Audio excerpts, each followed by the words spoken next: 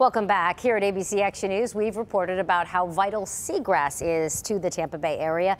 They support thousands of marine species, protect our coastlines from storm surge, and even improve the air quality. That's right. And while some sections of the Bay Area are thriving, Old Tampa Bay is stuck in a cycle of pollution.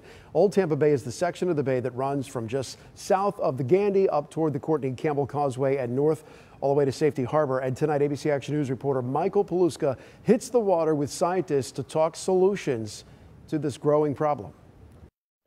We're here on Old Tampa Bay where things are not looking good when it comes to seagrass. They have the lowest amount of coverage since they started monitoring it in 1988. And now leaders are trying to come up with ways to get projects in the works to clean up this part of the bay. Old Tampa Bay is filled with so much life. Oh, look, a crab. And light. Home to our majestic manatees down to the tiniest baby horseshoe crabs. It is a playground for boaters, anglers, and kids learning to sail.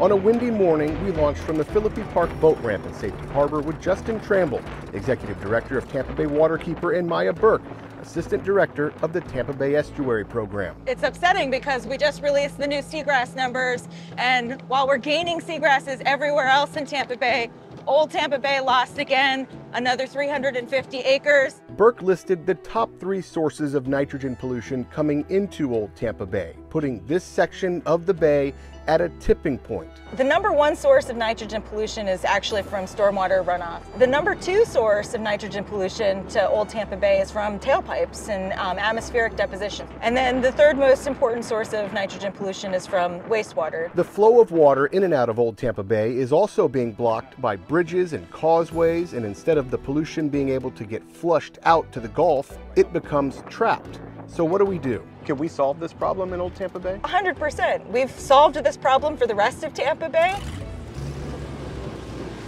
Many of the local governments have a lot of federal resources here that they need to spend for hurricane recovery. Like Pinellas County has a survey out right now of how to spend their $813 million. So residents can communicate their priorities to elected officials, and one of the options that you can select on their survey is infrastructure investments to deal with things like flooding, stormwater, wastewater infrastructure.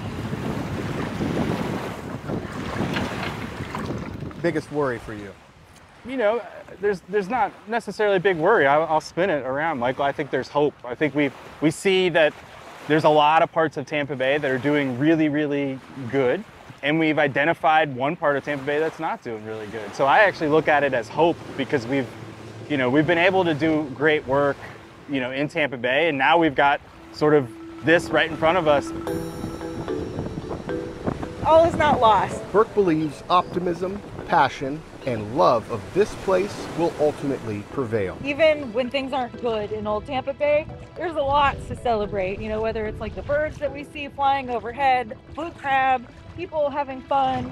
You have to choose how you look at things. On Old Tampa Bay with photojournalist Reed Moeller, Michael Paluska, ABC Action News.